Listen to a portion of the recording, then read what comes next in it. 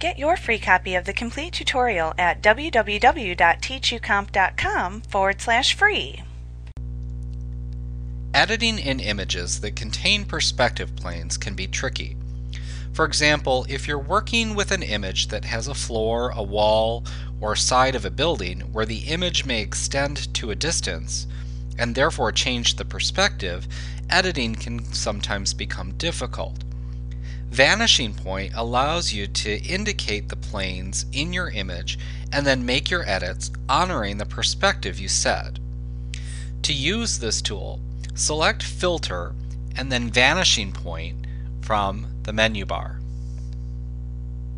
This will launch the Vanishing Point dialog box that we see here. In this dialog box, Photoshop sets what it perceives to be the correct perspective by overlaying a blue grid.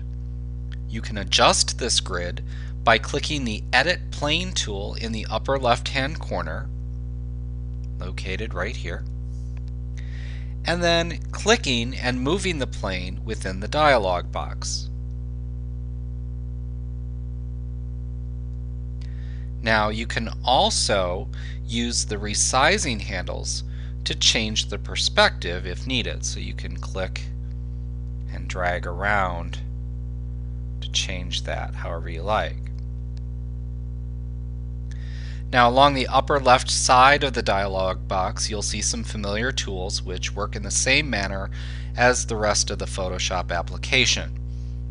We have the marquee tool, the stamp tool, a brush tool, the transform, eyedropper, measure, hand, and zoom. So we have all these various tools available to us.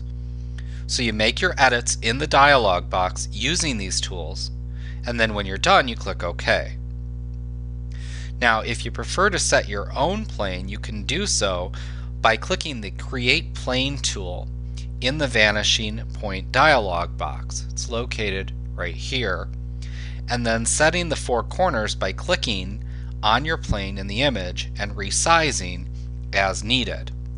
Now it's also important to note that it's a good idea to create a new layer before you start working in Vanishing Point, which will preserve your original image.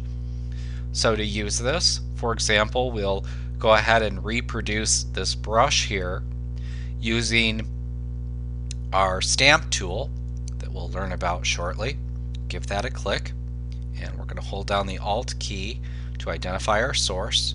We'll go elsewhere in the image and click and drag, and we'll see that we're reproducing the brush here. And again, it maintains the perspective of the image.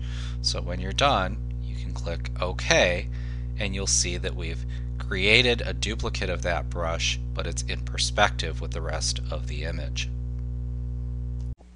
Like what you see? Pick up your free copy of the complete tutorial at www.teachucomp.com/free.